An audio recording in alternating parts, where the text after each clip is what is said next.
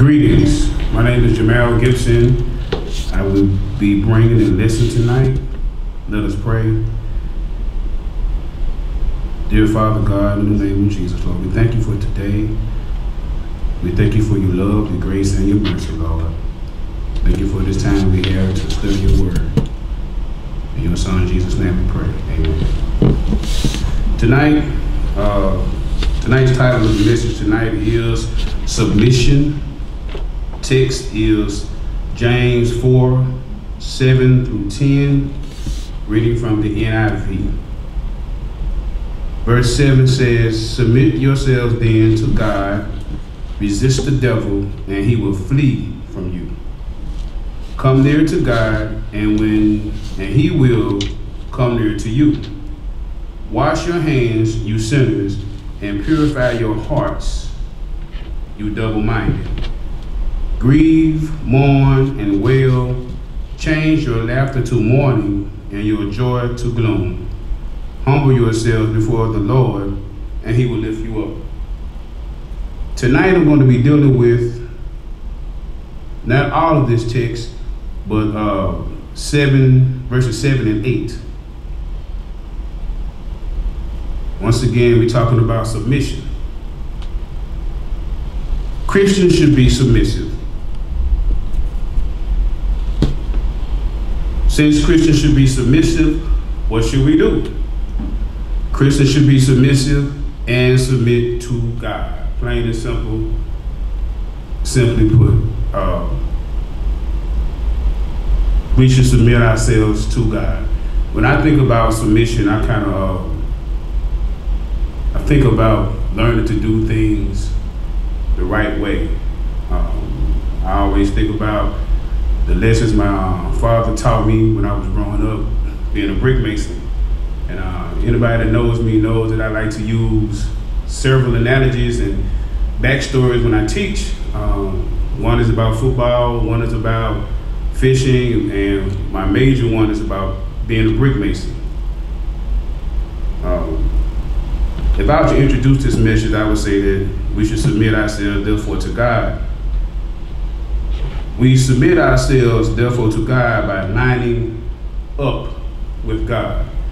I remember when I was learning how to lay brick, my daddy was saying that, and when you're a brick mason, you use a line, corner poles, a line, and you have to lay the brick to the line. You have to line up the brick with the line.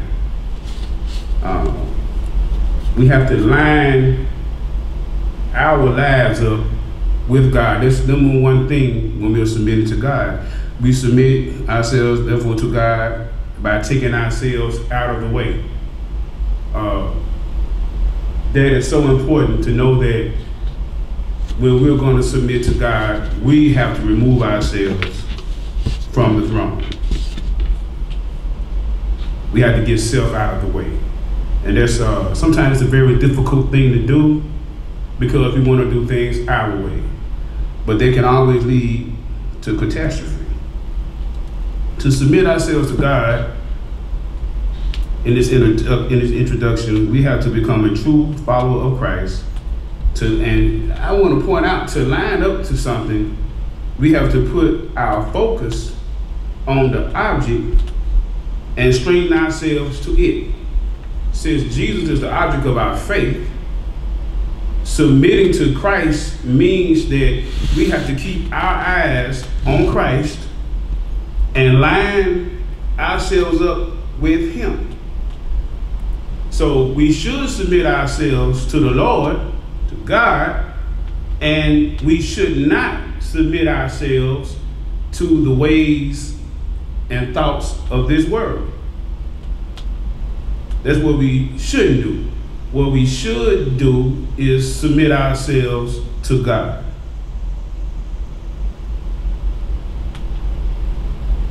Christians should submit themselves to God by resisting the devil, and he will flee from you. Christians should submit to God by resisting the devil, and he will flee from you. Going back to the text, it says, submit yourselves to God, resist the devil, and he will flee from you.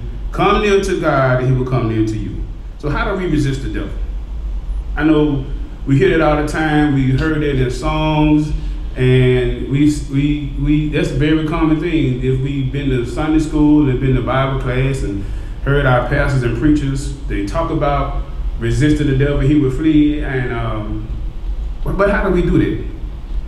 We resist the devil by taking a public stand. Does that mean I mouth off at people? No, that's not what that means. That means I take a public stand for living for Christ. That's how I resist the devil. I resist the devil under God's directive, speaking God's word at the right time as God directs. That's very important. Taking a public stand. In other words, when I'm out on the highway, when I'm at my job, I always was taught that the biggest sermon that I'll ever preach is my lifestyle and how I respond to adversity when adversity comes. Being that we're very human, sometimes we may respond to adversity in different ways, but how do we respond to adversity when it happens? Do we resist the devil by doing it God's way, publicly, under God's directive? We also can resist the devil by being a visible witness to God's goodness and grace. When we signed up for being a Christian, we signed up not for a bed of roses, but we signed up for some torturous things that's going to happen to us. But that's okay. That's okay, because God never promised us that it would be easy, but he said that he would be with us. And I'm a witness that there are some things that can happen to us that we thought would never happen to us, but if we resist temptation in those hard times, Satan will flee from us. We resist the devil by willingly becoming a non-compliant person to Satan's schemes and plans. In other words, we have to willingly, consciously, be non-compliant to what Satan wants us to do. There are times where thoughts are in our mind, or we'll be in situations where we want to act out of our humanity. But to resist the devil, we have to learn to operate out of our new nature. Christians should submit themselves to God by resisting the devil, and he will flee from you. We resist the devil. The second part says, he will flee from you. In other words, when I do etymology on these words, I'm always amazed because it opens up a whole different understanding for me. The enemy will retreat when the cavalry shows up, because the enemy is a defeated foe and our man and our gun. Satan will flee if we resist. This doesn't mean that Satan won't try to regroup and come back again, because we're in a war. We'll win some battles and we'll have some battle scars, but inevitably Satan will flee from us and we'll have victory in that battle. But don't be deceived. There'll be other battles, there'll be other tests, there'll be other trials. It may not be the same test again, it'll be a different one. But it all boils down to us resisting the devil and he will flee. And all of this is done by faith. Christians should submit to God by coming near to God, and he will come near to you. You know, I heard this so many times growing up, that draw near to God, he'll draw near to you. Come near to God, he'll come near to you. But I never fully understood a lot of this until I allowed God to take me deeper, and I started doing the etymology on these words and started really understanding what he was saying. That first part of it says, come near to God. You know, growing up as a son of a brick mason, I learned a lot of things about adversity. And on the job, we had to come together a lot. We had to work together, or the job wouldn't get done. Someone would not do their part, and it'll cause a lot of conflict. But through those lessons, I learned to get closer to the Lord and to trust Him. Now, in this is saying, come near to God in place or position. Those who are near to God have access to God. I think about this like when I get home and my children embrace me. I got some of my children that sit in certain places, but all of them are near to me. And we always have a good time laughing and talking. The rabbi used to say to make nigh the equivalent of make proselyte. In other words, we have to divorce our way of thinking and draw near to God's thinking. Right? I also studied this word, and it talked about to throttle, to hold on to. So I think about how when I get home to my kids, a lot of times they give me a hug and they won't let go. They hold me tighter. And sometimes I play this game with my sons where they squeeze me and I squeeze them tighter. And I say, who gonna win? Who gonna win? But that's what this is talking about. Hold on to God. Get close to God. Draw near to me and I'll draw near to you. Come close to me and I'll come close to you. When we come close to God, this causes a closeness and a bond that fosters a relationship that regulates our behavior.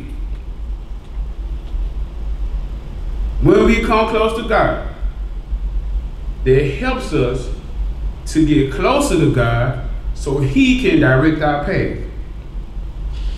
But how do we do that? We come near to God by getting in the Word. I know it's very simple to say, but a lot of times it gets difficult to carve out time to read our Word.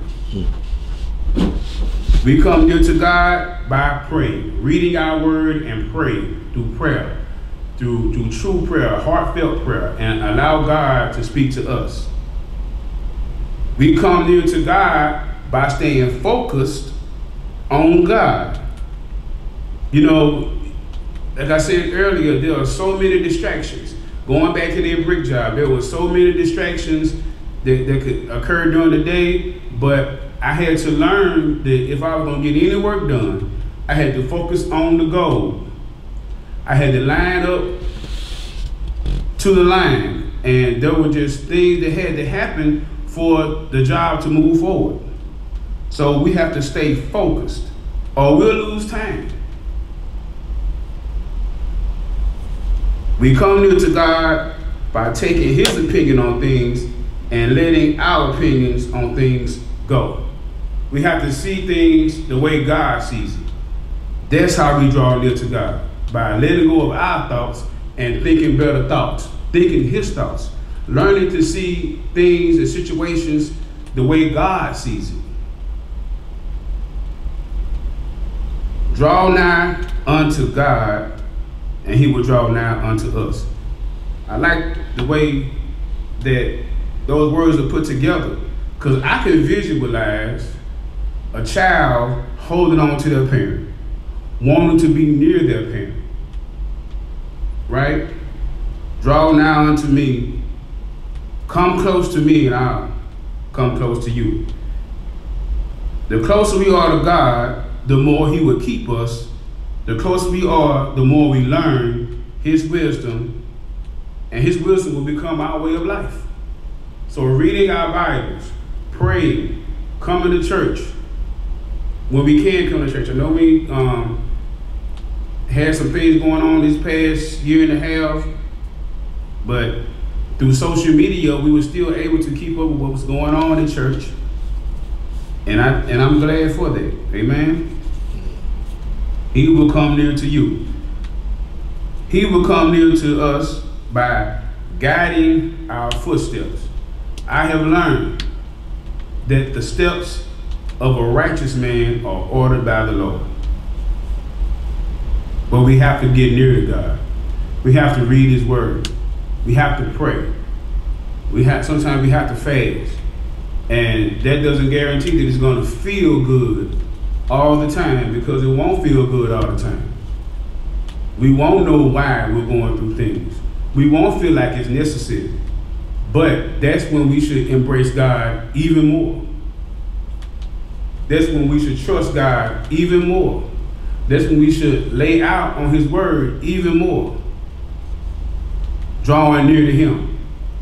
The best thing to do when we're going through some of these terrible things is to draw near to God. Not drawing near to our anger, drawing near to our own thoughts, hoping that something bad happened to someone else. Draw near to God.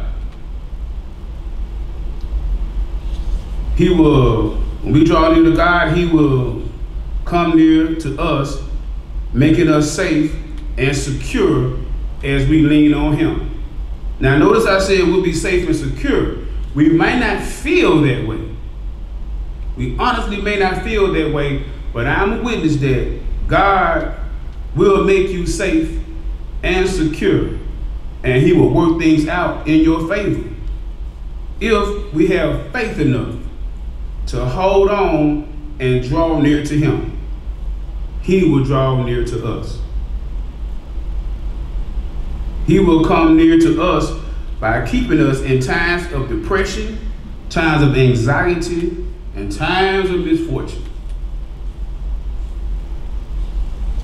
While on this journey in our lifetime, there will be things, situations that happen. It happened to the best of the ones that we read about in the word.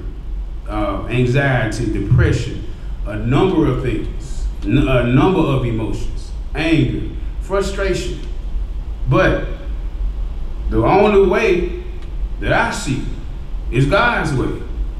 Drawing near to God, drawing near to him, laying out on his word.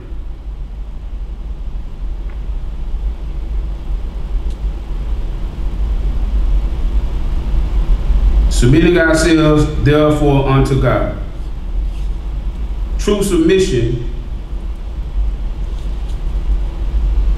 is difficult a lot of times, because we have a way that we think is correct, and sometimes we feel as if God is being unfair, or God allows something to happen to us that we think shouldn't have happened to us, or God gave somebody else more than he gave us. But that's not true. God is fair, even when we don't feel like it.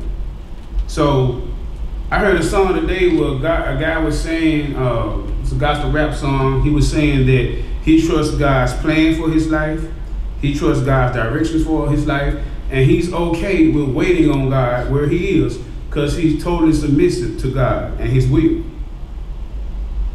That's the way a Christian should live, submitting ourselves unto God.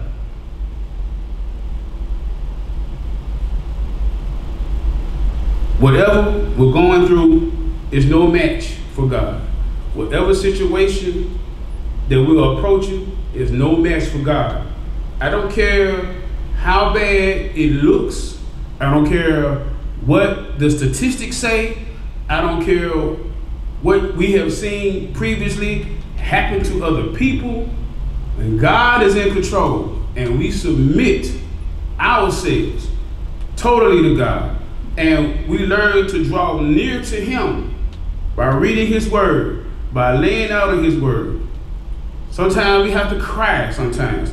Sometimes we stress out so much that we might incur heart palpitations. No matter what's going on, if we draw near to the best place to be is in God's presence.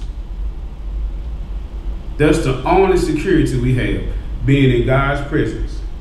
When we learn to do it that way, it's nothing but blessings. I didn't say it was going to be easy, but it'll be blessings. Whatever we're going through, God is bigger than our problems. God is bigger than our enemies. God allows us to go through things to test us.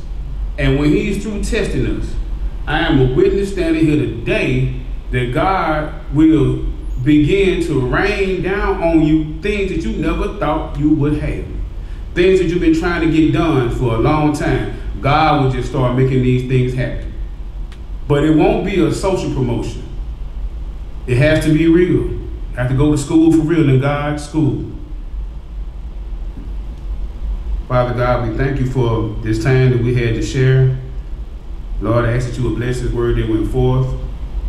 And we thank you, Father. In your Son, Jesus' name we pray. Amen.